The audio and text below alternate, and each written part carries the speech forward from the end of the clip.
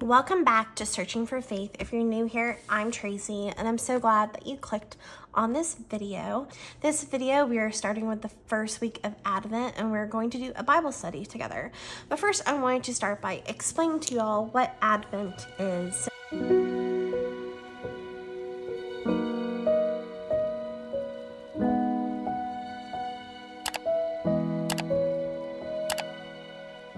So what is not Advent? Advent is not the 12 days of Christmas. Advent is not a box of treats where you open up a different window each day and get a special treat or a special gift.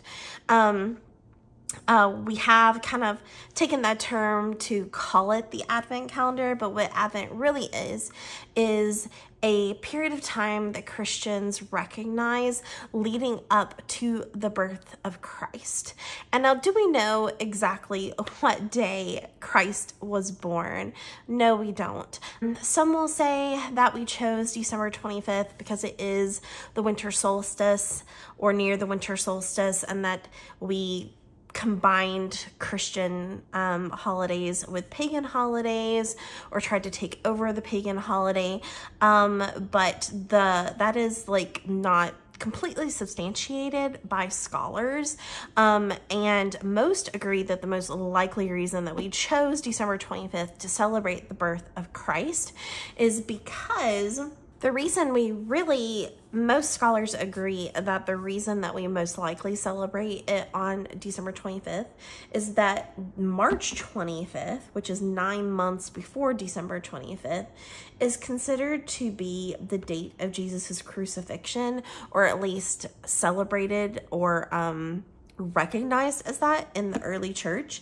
And so they believe that the early church believed that Christ was both conceived and crucified on the same day or around the same time of year. And so if you look at that he was conceived at the same time that he was crucified, that same season of the year, and then you look at 9 months after his conception, then his birth date would be December 25th, 9 months exactly after when they recognized that he was crucified in the spring.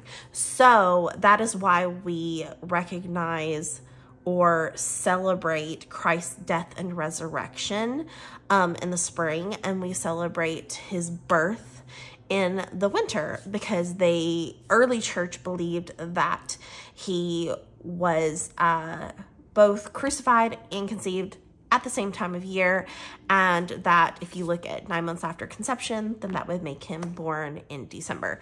So that's why they celebrate, but we really don't know exactly. But that's where that all comes into play. And Advent is just that period of time leading up to Christ's birth. It starts typically the Sunday after Thanksgiving, which this year is December 1st. And there are 4 weeks and 5 candles. Okay, so I'm going to give you like a little picture of what an Advent wreath looks like. They are different colors. I can't remember which colors they are now. I'm blanking. But you have the week 1 of Advent, which is the week of hope. You can also consider that the week of prophecy. Week 2 is the peace candle, which also you could look at Bethlehem as that candle. Week 3 is joy, the shepherds. Week 4 is love, the angels. And then the last candle is the Christ candle, and that is lit on Christmas Day. So it's just one of those Christmas traditions that Christians have celebrated for hundreds of years. And like I said, it's just a time of reflection and leading up to Christ's birth, celebrating him, reflecting on the events and the things that led to his birth. And then on Christmas Day, of course, we celebrate Christ and his birth. So we are going to be doing specific Bible studies each week of Advent. So if you would like to prepare yourself, I'm going to give you guys like the outline right here. So today, 12/1, week 1 of Advent, the Hope Week, we are going to read Isaiah 7:14, Isaiah 9:2-7, Jeremiah 31:15, and Matthew 1:17-25, and we're going to look at those together.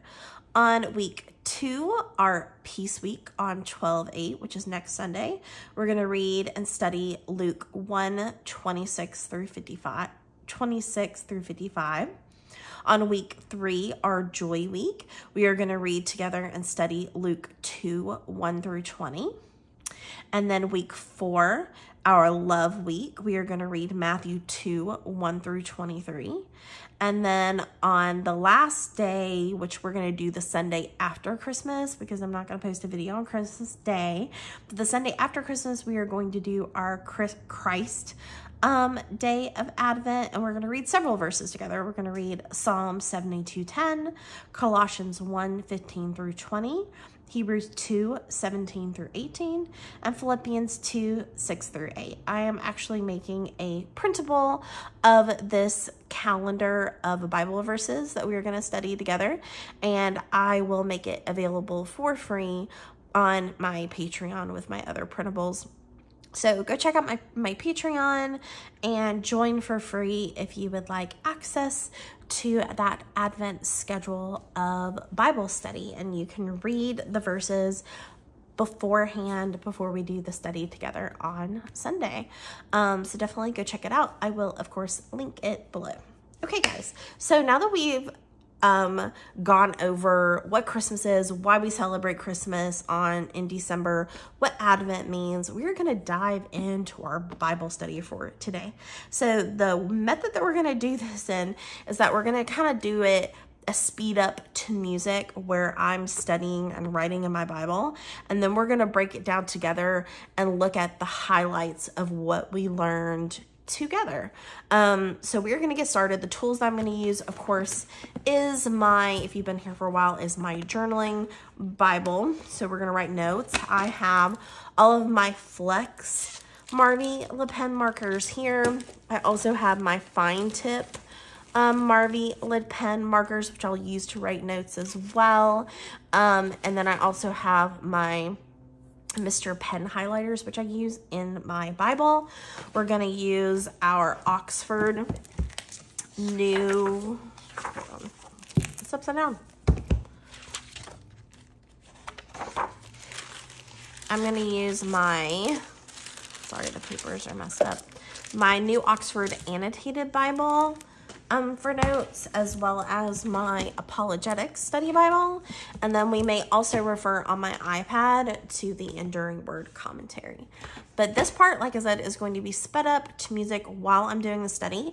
And then we will break it down and read through the notes and look at the highlights and things that speak to us. Okay, so let's get started.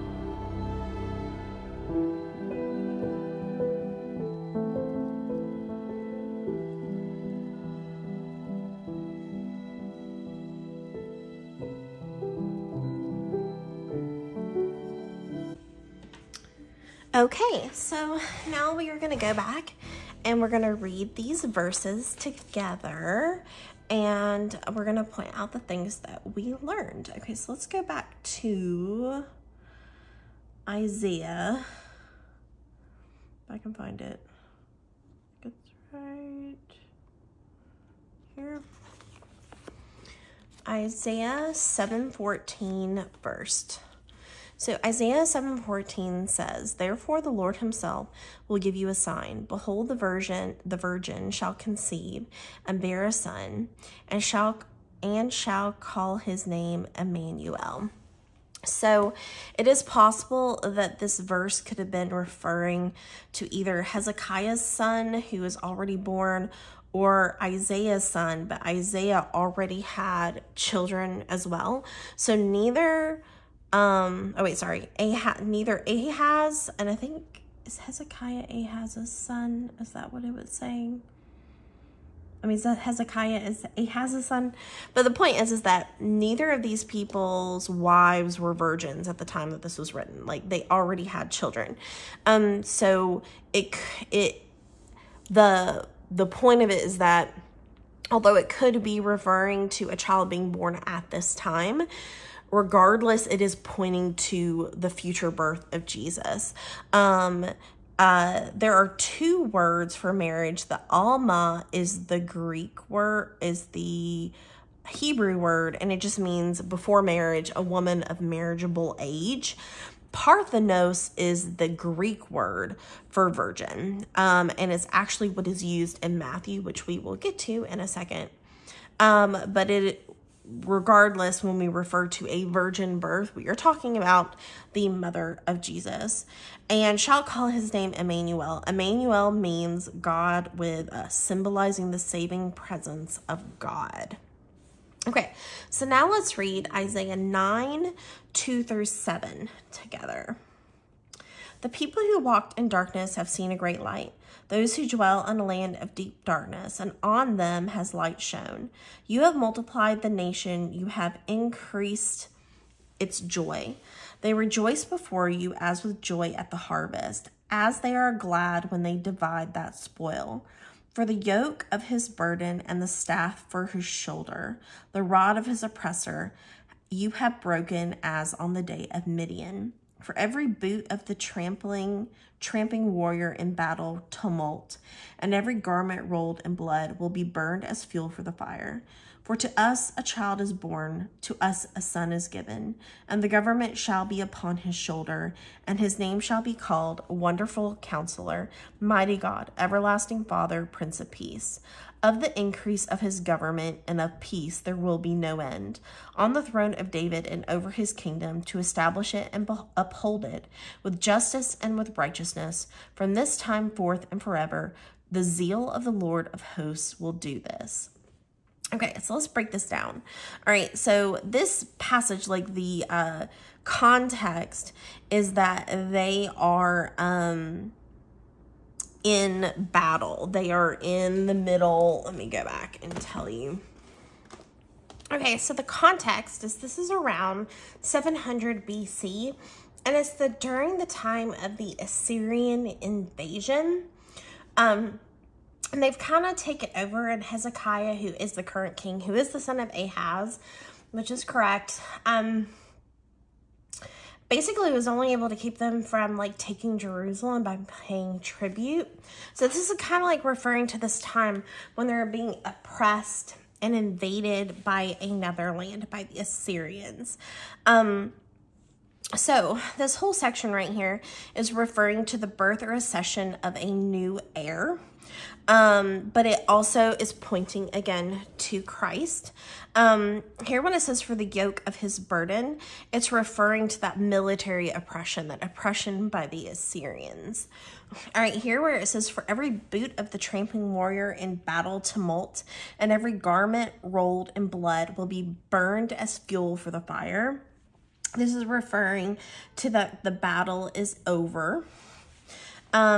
Here, when it says, for to us a child is born, to us a son is given, the given part is important because that shows that he was given by God, that he is both fully God and fully human. And he must not just be like the Messiah could be anybody. It could be somebody who's just a perfect human like David. It could have been an angel. It could have been really, in theory, the Messiah could be anybody. But the Messiah needed to be fully God, be given to us by God and born as a full human so that he could serve as our savior for that propitiation of sin. Like, he had to be fully God and fully human and die for us to serve that role of a savior and a high priest. And the government shall be upon his shoulder. They're saying that this will be fulfilled at the end. And his name shall be called. This is one of the ones that we remember often. Wonderful Counselor, Mighty God, Everlasting Father, Prince of Peace. All right. And these are not the names of Christ, but aspects of his character. It is who he is. He is a wonderful counselor. He is a mighty God, an everlasting Father, a Prince of Peace, and what he has come to do. Of the increase of his government and of the peace, there will be no end. And that isn't just like if you go literally by what Revelation says, that it's this like millennia, this 1,000-year reign of Christ when he returns, or not. Either way, it's not just a millennia. It's not just while he's on earth. It is eternity. There will literally be no end of the rule of Christ. So that is Isaiah 9, 2 through 7. I also realized that I misspoke earlier and told you guys 31:15 for Jeremiah, but it's actually 33:15. And we're actually going to look at, I think, 14 through 17.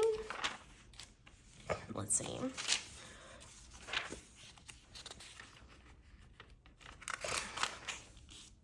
So yeah, let's read 14 through 16. Behold, the days are coming, declares the Lord, when I will fulfill the promise I made to the house of Israel and the house of Judah. In those days and at that time, I will cause a righteous branch to spring up for David, and he shall execute justice and righteousness in the land. In those days Judah will be saved, and Jerusalem will dwell securely. And this is the name by which it will be called: the Lord is our righteousness. So this is a promise that God is making, that the ruler will always be from David, that the succession of Davidic rulers, and that we will always have a descendant of David on the throne. So it's just this promise from God that there will a branch spring up from the line of David, and that the days are coming when he will fulfill the promise that he made to the house of Israel. And he shall execute justice and righteousness in the land. And Jerusalem will dwell securely, and this is the name by which it will be called: the Lord is our righteousness. All right, so now we're going to read like what all these prophecies like culminated to in Matthew 1:17 through 25. All right, so this is like right after we've read the genealogies in Matthew. 17 starts with, so all the generations from Abraham to David were 14 generations, and from David to the deportation to Babylon 14 generations, and from the deportation to Babylon to the Christ 14 generations. Now the birth of Jesus Christ took place in this way. When his mother Mary had been betrothed to Joseph, before they came together, she was found to be with child from the Holy Spirit. And her husband Joseph, being a just man and unwilling to put her to shame, resolved to divorce her quietly. But as he considered these things, behold, an angel of the Lord appeared to him in a dream, saying, Joseph, son of David, do not fear to take Mary as your wife, for that which is conceived in her is from the Holy Spirit. She will bear a son, and you shall call his name Jesus, for he will save his people from their sins. All this took place to fulfill what the Lord had spoken by the prophet. Behold, the virgin shall conceive and bear a son, and they shall call his name Emmanuel, which means God with us. When Joseph woke from his sleep, he did as the angel of the Lord commanded him. He took his wife, but knew her not until she had given birth to a son, and he called his name Jesus. Okay, so this first section was talking about from David. Jesus is a direct descendant of David, so it's really important that it mirrors all of those prophecies that we read, that Jesus is a descendant of David. So this whole section right here, when the angel comes to Joseph, it just shows the exemplary character of Joseph. And Matthew is the only part of the Bible that actually talks about like Joseph and like what happened to him and how he chose to support Mary. But it shows the exemplary character of Joseph and that he didn't question it. Like the angel said, Mary's with child, it's the Holy Spirit. She's gonna give birth to the Messiah. Like, this is what you need to do. And he didn't question it. He did it. And this part right here, the Lord had spoken by the prophet. This is what we read earlier in Isaiah 7:14. And it's important that Matthew included this to assert the divinity of Jesus. So this whole section right here is really good. It's just showing you that, you know, Mary's that they were betrothed. Mary's was with child before they had sexual relations. He was going to divorce her quietly, because even when he didn't know it was God, he was going to be respectful about it. But the angel came to him and told him, this is born of the Holy Spirit. This is God. This is the Messiah. And this is the verse that was referenced in Isaiah. And when he awoke, after he did exactly what the angel told him to do, and he didn't have sex with Mary until after Jesus was born. And we do know that that Mary did have sexual relations. She didn't stay a virgin. I know that's one of the things that, like, I think that, I don't know for sure, so if you were Catholic, let me know, but I've always been under the understanding that the Catholic religion believes that Mary stayed a virgin and didn't have children, but Jesus actually had, you know, siblings. So in the Protestant religion, we do believe that he did not have sex with her until after Jesus was born, but they did have sexual relations, and Jesus did have, you know, half siblings that were born to Mary and Joseph. But yeah, so this is the culmination of those prophecies that we read in Isaiah and Jeremiah that point to Jesus, that Jesus would be born of a virgin, that Jesus, there's other parts of the Bible that we didn't read that said that he would be born in Bethlehem, that his name shall be called Emmanuel, that he would be born of the line of David, and fulfills those promises that God gave, that the future king, you know, that would reign for eternity would be born from the line of David.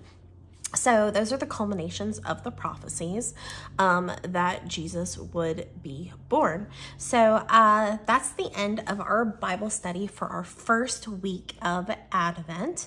Remember, for week 2 on 12/8, the Peace Week, our Bible verse that we are going to study together is just one part of the Bible. We're not going to be jumping around here on out, but we're going to read, except for the Christ Day, we are going to read several different verses on the Christ Day. But week 2 is going to be Luke 1:26 through 55. So I look forward to studying that passage with you all next week. And remember to check the link in my description box below for the Advent Bible Study printable. After the month is up, I'll probably put that printable. Actually, I might go ahead and post it on my Etsy shop for sale, but like I said, it will be free in my Patreon. So go get that, and we will study the Bible together for Advent season. Okay, guys, let me know if you have any questions in the comment section below. And of course, as always, if you love this video, if you love Bible study related content, definitely hit that like button and consider subscribing and following along with this community of fellow believers as we not only discover what we believe, why we believe it, but also who God is, and just deepen our walk and our faith in our Christian God. So I welcome you to come along with us. So definitely consider hitting subscribe if you'd like to support the channel. The best ways to support the channel are to like, subscribe, share. Engagement really helps too, so comment below and let me know what you thought of this Bible study. And as always, remember that God has not forgotten you and we are in this together. So you can also let me know in the comment section below how I can pray for you during this Advent season. I wish you guys all the best. I'm sorry you didn't get a video last week. Something happened with the video footage. I am praying that does not happen this week. Please pray I have no further issues with my camera setup, and that all is well with the video footage for today, and that we are able to get all of our footage filmed for you guys for our Bible studies between now and Christmas. I wish you guys all the best. I hope you had a wonderful Thanksgiving, and I will see you guys next week. Oh, and stay tuned. I am going to be doing a vlog video on like a mini decorate with me, and also sharing some of my family's Christmas traditions. So stay tuned for that. Okay guys, I can't wait to see you in my next video. Have a wonderful week. God bless. Bye.